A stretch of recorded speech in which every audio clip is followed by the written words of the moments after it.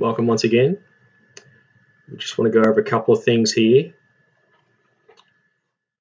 Up here in this corner you can go to the home position, which is there, and as you can see the front, right or top. It's just something to keep in mind. But the winning goal here is to mirror the axe head. To do that, we want to go back in history to about here.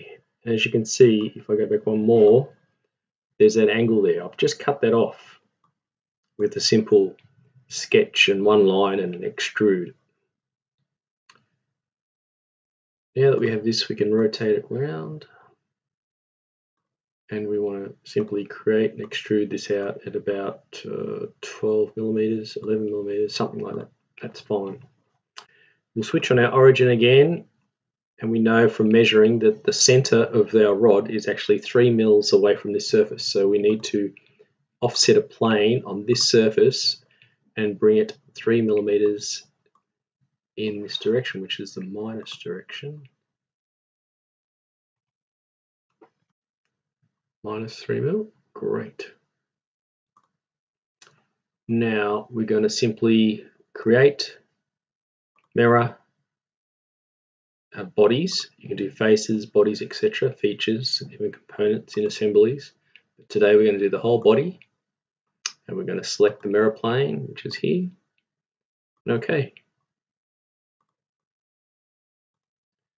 We can turn off the plane and the origin. And there's only one other thing to do before we go back.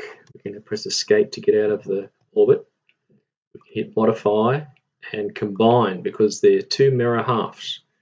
So you need to make it the one. So just select one and select the other. And okay, joining here. There are other operations you can do, cut or intersect. Okay.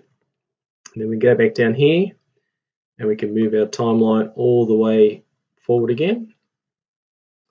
And there we have our double-headed axe.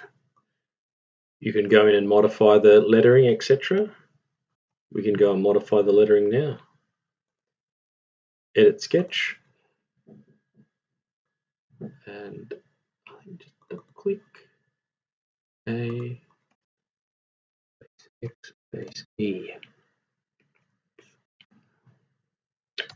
E. And then we can bring that back into the middle of the axe. About there. Press OK. Stop sketch. And there's our axe. Once again, you can do the modify fillet and fillet these corners, etc. Select them all together and just bring it out slightly. Not 10, about a 5 millimeter or 4 millimeter, something like that. And modify fillet, and we can do around here. Just select all the edges. Got them all. I'll just go one, like that, etc. And remember, down here on the display settings, you go to visual style and you can hit the shaded. And you go to the home position. Thanks for watching.